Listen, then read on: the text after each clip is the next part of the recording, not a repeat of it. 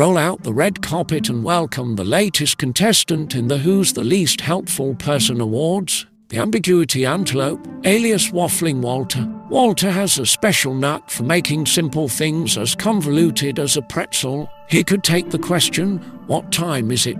and answer, "Well, it's a little after the point when the sun was 2/3 of the way through its arc in the sky." Huh? You see, dear Walter is like a DJ spinning his words and the turntables of confusion. He likely does this because he enjoys the power trip that comes from being the only one who understands what's happening, or perhaps it's due to fear of commitment. It's almost as if he sees clear communication as a ravenous lion and he's a timid antelope bounding away into the tall grass of ambiguity. Now, let's imagine Waffling Walter becoming articulate Arthur. Arthur talks as clearly as a cloudless sky. When asked the time, he says, "It's 2:15 p.m. And just like that, the fog of confusion lifts. Clarity for Arthur is like serving a gourmet meal where each dish, each word, is perfectly prepared and presented. Suppose you encounter a Waffling Walter. Channel your inner patient Paula and say, "Walter, clear communication is like using a GPS.